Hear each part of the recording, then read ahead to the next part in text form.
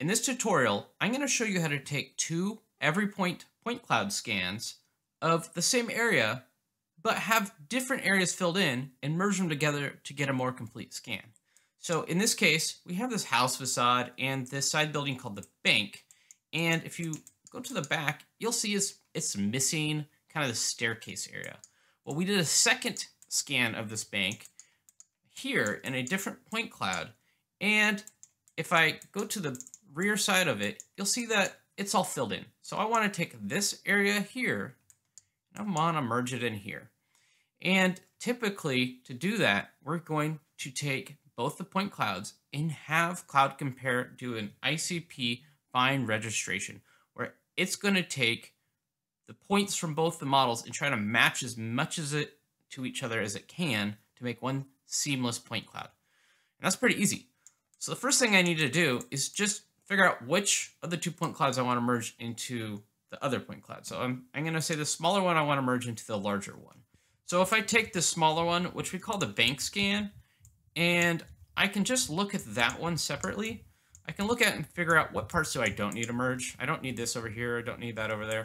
So I'm just going to do a quick just segmentation. It's the scissors tool, and just click around your model.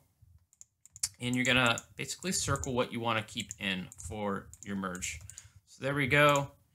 Hit the segment in button, and then I hit the trash can because I don't care about keeping that data for later. So now I have just this small submodel of the bigger scene.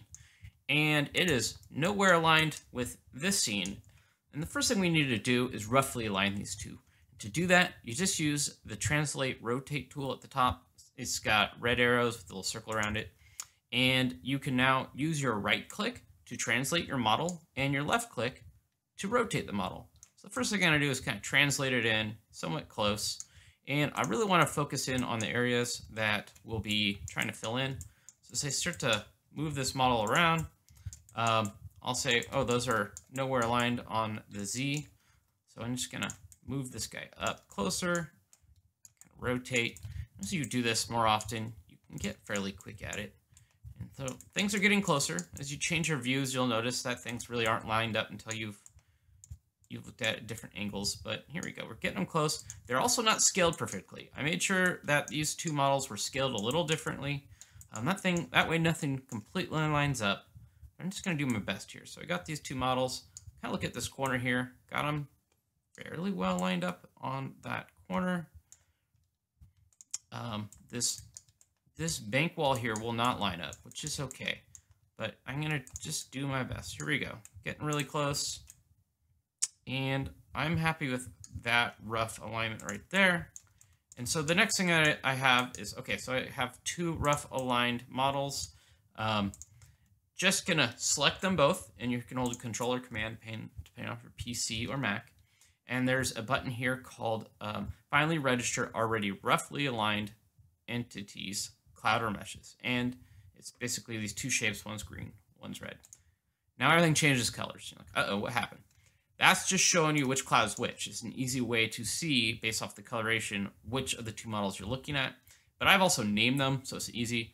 The aligned is the scan that it's going to be moved. So we're going to align that one. And the reference one is the one that we want to keep where it is. And in this case, I have them backwards. So I can hit swap. I want the house scan, this big area, not to move. And if you hover over the names, it'll tell you which one moves. So you'll know. And as we move down this point cloud registration form, I want to change a few parameters. So final overlap, I'm just going to say 90%. That's pretty good. So 90% of this will be the same. I know some things are different. There was a door that actually got open between the two. So we'll have some mismatches, but that's okay. So you just roughly estimate how much of this is the same. And then you also want to make sure adjust scale is clicked if you know these aren't scaled exactly the same. And then I'm going to go to the research tab and pick how many random sampling limit points I want. So it says 50,000. I can make it 500,000. Depends how many points you have. I'm just going to leave it as is. I find that 50,000 works for a lot of scans. We want it to be able to rotate and translate, and then enable for this point removal. I always check mark that on. I can't tell you exactly why. I know it keeps it tries constraining the points to the closer together, two models. But just hit OK. This might only take a few seconds or a few minutes, depending on how fast your machine is. Now if I hit OK, I'll notice that, wow, these two are very well lined up. I don't see kind of two walls going on. And it's actually 2 point clouds that we're looking at here. So if I click on and off one, you can see that there's a little bit of wiggle, but for the most part, they're pretty darn close. Close enough for what we need to do. And you can always do this a second time if you feel like they're not close enough, because it will register them a little closer. And then you can run this one more time and get them even closer yet. So I'm happy. The next thing is I actually don't need to duplicate a bunch of points in the model. I'm just adding a bunch of weight. So I'm going to look at this house scan and say, okay, I really just want to fill in this area from that other scan. So what you can do is click on, I have the bank scan that's been registered. I have it highlighted, but I have it turned off, so we're not looking at it. Just looking at this blank area on the house scan. And take the segment tool, but again, have the bank scan highlighted. And I'm just going to click around what we want to add. And so just kind of go up through here. I'm going to add all this area like so. And hit segment in, hit the green check mark. So now this bank scan is 2 different scans, but you can see I got rid of that second part, which is just data we already have, I don't need. So I'm going to take this part, that part, I'm going to merge them 2 together. So I'm going to click the house scan, which I want it to be merged to, and then the bank scan while holding control, and then the merge button at the top here says merge multiple clouds. I don't need a scalar fill for this, and there we go. We have one seamless point cloud. And that's how you can do a building, perhaps, that you can't get fully around. There's a fence, something that's hard, but you can get some overlap between 2 scans. You can easily merge them in CloudCompare. Takes you a few minutes, and there you go. You have a more complete scan. I hope you liked this tutorial with EveryPoint data and CloudCompare.